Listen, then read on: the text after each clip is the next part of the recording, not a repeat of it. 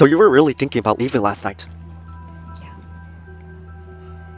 I didn't want to let myself believe that it was really my dad, in case I was being played, but as it got closer and closer to the time that I was supposed to meet him, whether I wanted to or not, I was all in.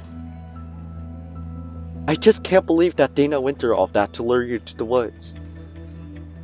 What did she expect to happen when you found out that I was her and not your dad?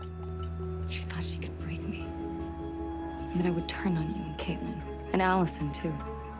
I mean, it's like she's playing some sick, twisted game. She might get off on playing this like it's a game, but she's dead serious about winning. Dana Booker does her homework. Yeah.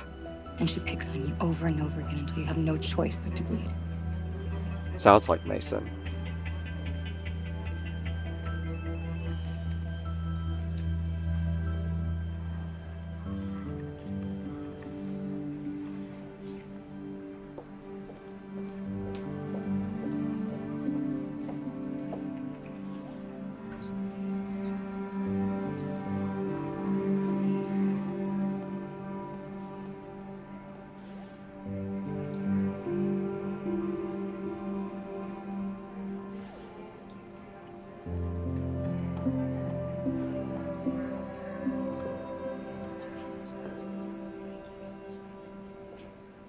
She's out of surgery.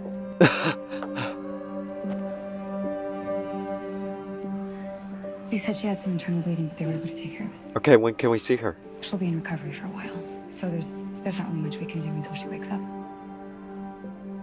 Actually, there is. I know how we can prove that Mason killed Nolan. Tell me. I saw the phone go down in the sewer last night, when Caitlin got hit. I mean, she risked her life for this. I think that the least that we can do is make sure she didn't do it for nothing. I have to get ready for the fashion show. God, I totally forgot. Okay, go, and I'll meet up with you after I get the phone. Okay? You sure? Yes! Okay.